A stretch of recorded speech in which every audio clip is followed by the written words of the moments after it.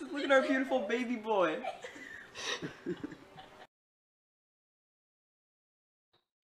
Previously on Scared and Unprepared, Gene Rossellini abandoned his home and embarked on an adventure across Alaska to perform an experiment. Gene believed he could live as early mankind did until he decided that it was a failure and began his mission to walk around the world. This quest ended after he stabbed himself in the chest. Oh my god. He's dead. John Waterman became obsessed with dangerous climbs and went on a suicide climb of Denali, or Mount McKinley. He was never seen again. Carl McCunn, a photographer, went into the wild alone to take pictures. He arranged a helicopter to drop supplies, but forgot to arrange a ride home. When he runs out of food, he takes his own life. Oh, Everett Roos went by the name Nemo and traveled around the country much like our current subject. He disappeared in Utah and has not been seen since. Hey, get out of here!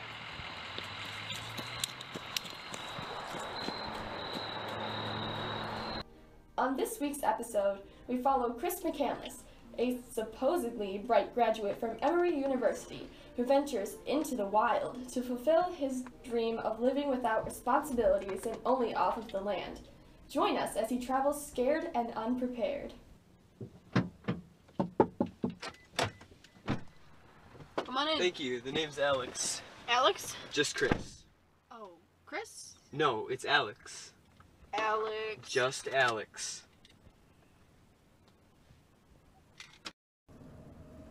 So, do you think you have everything you need to help you survive? Oh, I am sure that I have everything I need.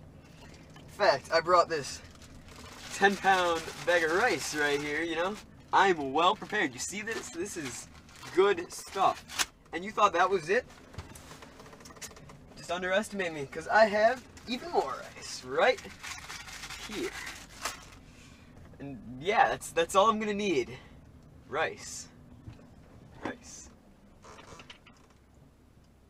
I have sunglasses. So here out in the wilderness, it takes a lot to survive. You're gonna need all your survival tools. So I have all mine packed right in this big bag full of stuff, as you can see, and rice. So, it's winter in Alaska right now. Aren't you gonna need some better shoes? Well, these bad boys can get me anywhere. They brought me across the country, you know. Your feet are gonna freeze to death back out there. You can borrow my boots. No, I don't need them. No. Take the boots. No, I don't want. No. Just take I don't the boots. need them. Just no. take the boots. No. Take the boots. Hey, you can take my watch and also, here's my money too, you know? What? No, take it back. No, if you don't take it, I'm going to throw it away. I don't want to know what time it is. I don't want to know what day it is. None of that matters to me. Anyway, we're here, so please get out of my car. Yeah, okay. That's what I was planning on doing.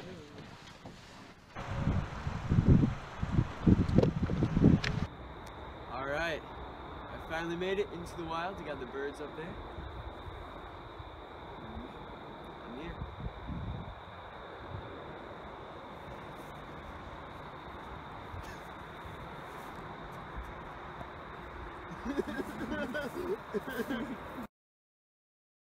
So I pretty much figured that this Chris kid would go off into the woods, start starving after a week or two, and come back out like any normal person would.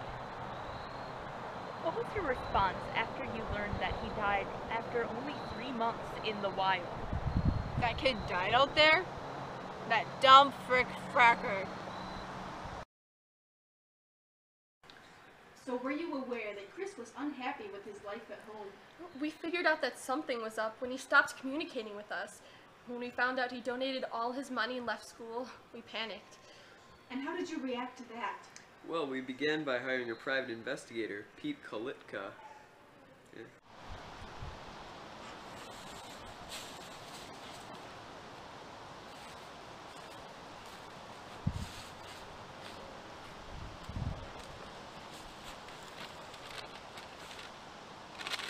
Nothing important here.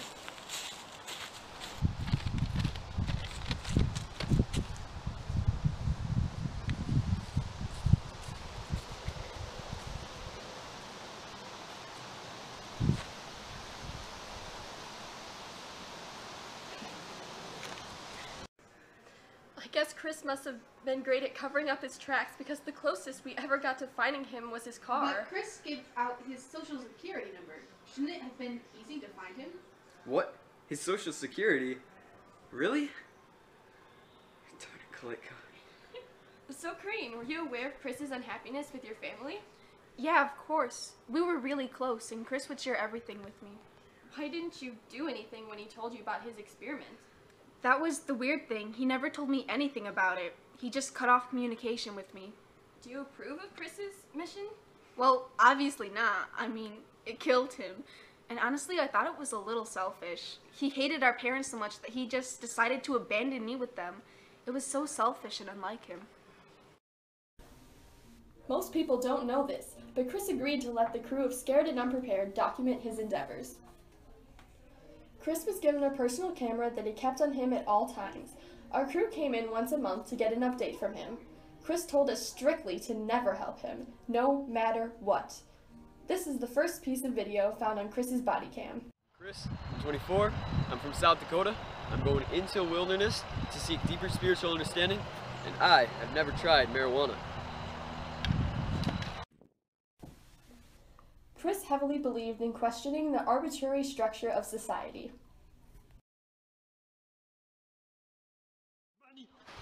Money! Money!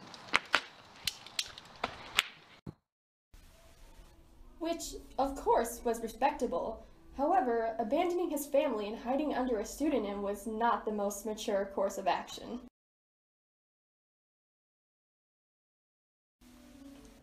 While others remark him as a hero, some people think Chris is childish and arrogant. Perhaps his odd obsession with wilderness-themed novels led to his belief that he could survive the harsh conditions of the wilderness. Most of Chris's favorite books were fictional, something that he failed to remember. While we can't expand any further on Chris's motives because they still seem rather unclear, it's time to move on to Chris's adventures. My new casa. And it's just me, the wild, and this bad boy. This is my crib. I'm actually in the real wild, if you didn't know. No? No? Okay. This is the wild. It's real, genuine wild. Roses are green, I saw a blue iguana, and I've never tried any marijuana.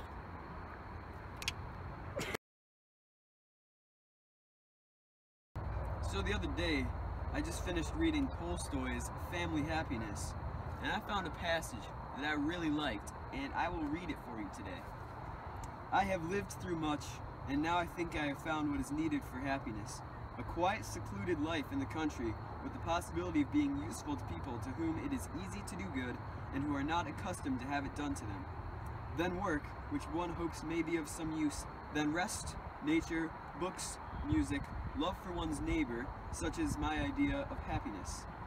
So, you see, this here other day, Alex Supertramp, great guy, I killed this here moose right over here. So, we're going on a bit of an expedition to find it today. I don't know exactly where it is, because I killed it a while ago, and I haven't been eating as much lately, so it's a little fuzzy, but we'll find it, don't worry. I got this. I am Alex Supertramp. I can do anything. It's gone. Where'd it go?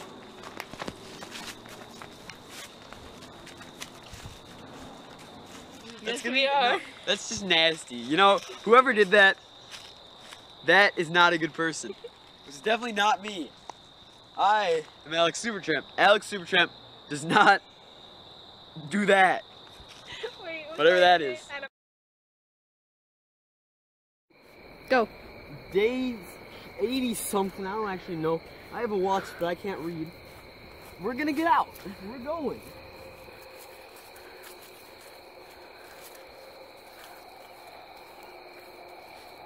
Frick frack, this can't be happening.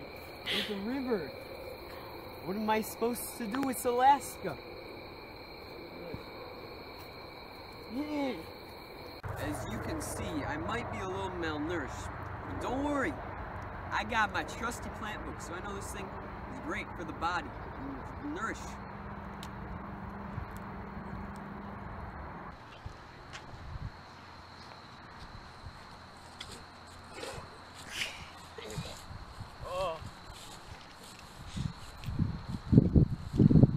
I am insanely sick. I'm dying. And I'm malnourished and I hate everything. In other words, I've never been happier out in the wild. So, things haven't been looking great for me as of recently. I can't seem to stop throwing up, and I'm a tad bit hungry. But don't worry, tomorrow's the day I'm gonna get back on my feet. I'm gonna go get some berries or something.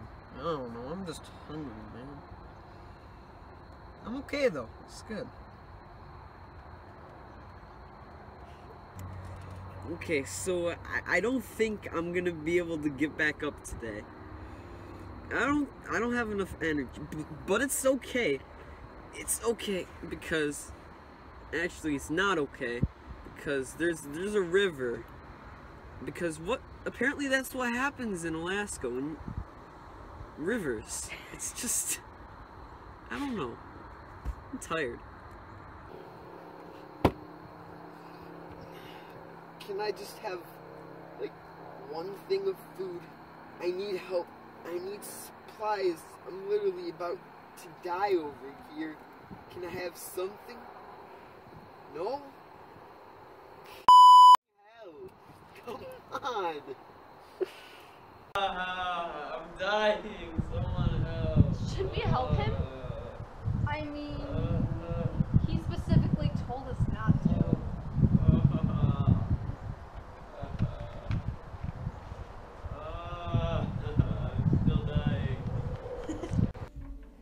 We have now explored the adventures of Chris McCandless. It's obvious to see that he was not really scared, but rather unprepared. He made amateur decisions and ran away to escape his problems like a child. However, Chris can be viewed in a different light. He was one of the very few humans on the planet who lived out his beliefs to the fullest. Nearly all of Chris's acquaintances mention the impression he gave, while educated, responsible, and, overall, a good person. For good reasons, Chris's life choices are controversial, and the real question still remains. Was Chris McCandless a justified hero, or just another stoner who died in the woods? One person who definitely had strong opinions about the lifestyle of Chris McCandless is John Krakauer, the creator of this show and a fan of our protagonist. He viewed Chris as a pilgrim and nomad, and truly felt connected to him during his own naturalistic journey upon his climb of Devil's Thumb. And now a few words from John Krakauer on his relation to Chris. You know, what first inspired me to climb the Great Thumb was this book in which there was a photograph of the Devil's Thumb, a black and white image taken by an eminent glaciologist named Maynard Miller. The mountain seemed particularly sinister now that I think about it. I almost shit my pants, to be honest. It was a huge fin of exfoliated stone, dark and smeared with Mr. ice. Cracker, what the f***? Get to the point. Yeah, Mr. Croco. What does that have to do with Chrissy? Who the frick frack is Chris?